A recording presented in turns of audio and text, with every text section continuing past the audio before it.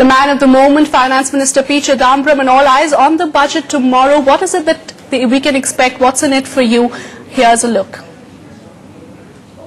When Finance Minister P Chidambaram walks into Parliament to table the fifth and last budget of the UPA government on Friday, the Harvard-trained minister will be walking a tightrope.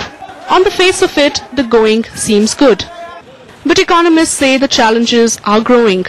Growth in the last quarter has been the slowest in the past 2 years.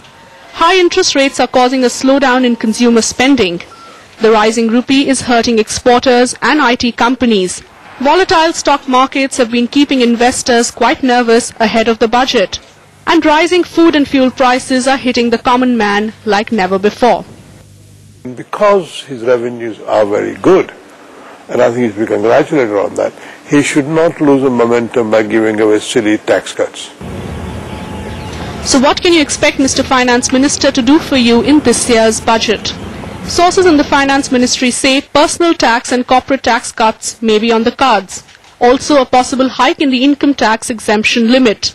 There may be some excise duty relief for key sectors like auto and consumer durables. And the much talked about debt relief package for farmers, and also a higher spending on key social sectors. Budget 2008 is Chidambaram's chance to prove that good economics can also make good politics.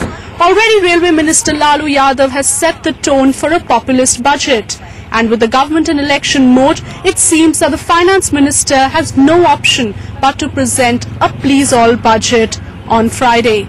In New Delhi, Shweta Rajpal Kohli, NDTV.